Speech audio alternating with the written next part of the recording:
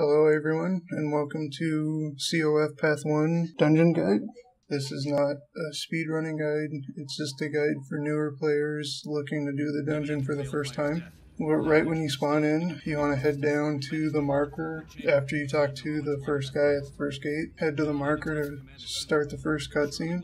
After the cutscene, you will get to pick your path, and you want to head to this doorway to the west. You'll have to wait a little while for mags to show up and blow open the door. This should be the most waiting you have to do for this run.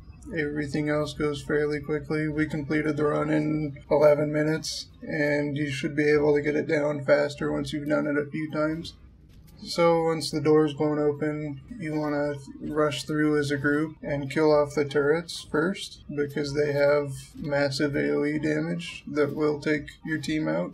They're the ones that spawn the red circles. The two mobs spawn the lines, so you can avoid the lines a little easier than the circles. Take out the turrets as fast as you can, at least one of them, and then take out the mobs. Here I try and res somebody, but he had died just a second before, apparently. Took me a minute to notice it. So I just finish off the mobs and the turret, and then pick him up, and we're on to the first boss.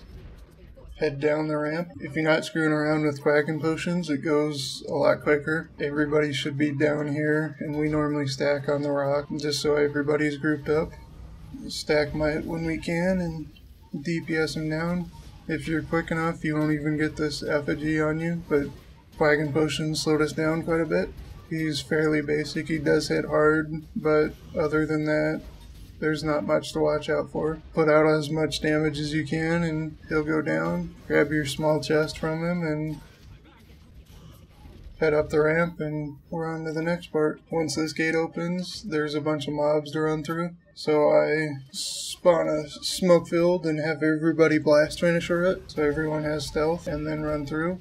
You can skip all of these mobs. The turrets you want to dodge through. Head through the tunnel and then either take a right and go into the corner like I do, or go past the event and onto one of the ledges. This event you have to kill 4 acolytes several times. I think you need 10 kills on them total.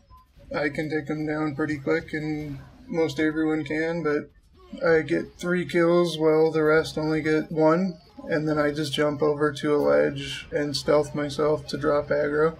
You can solo this part if you're careful, so I'm not too concerned about what my team's doing throughout this. Next set of acolytes spawn, and I jump in on them, take them out quick, and head back to the ledge. Most people go for the longer ledges. I just don't want to be around my group when they have all the aggro. You don't have to kill any mobs other than the acolytes, so just stay alive and take out the acolytes. Here's the last 2 kills that we need. One down and the other down, and we're on to the next part. Grab your chest and head to the next doorway, past the waypoint.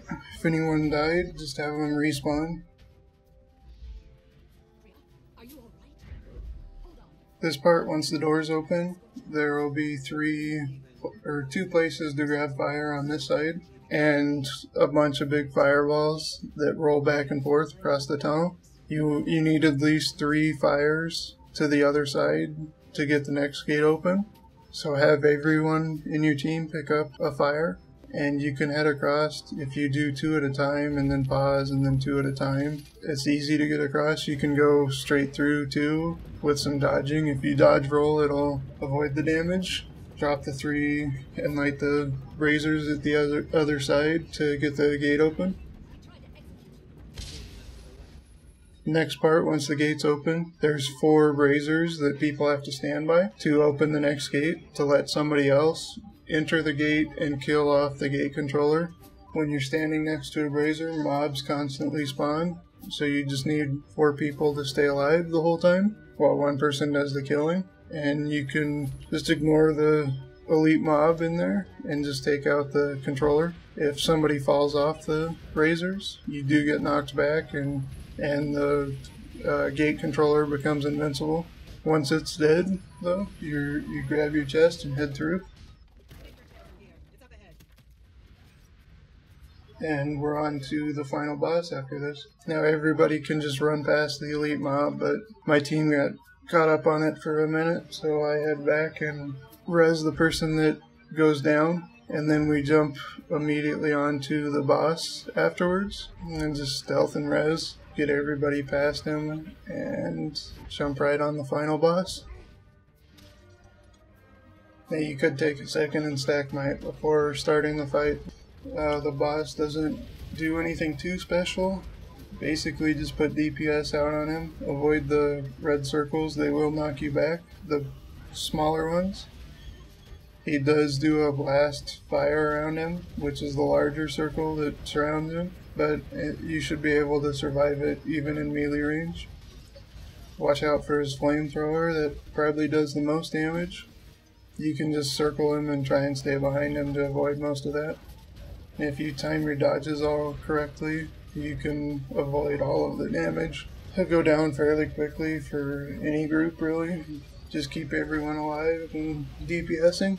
Once he's down, you can skip the final cutscene and grab your chests and your bonus chest.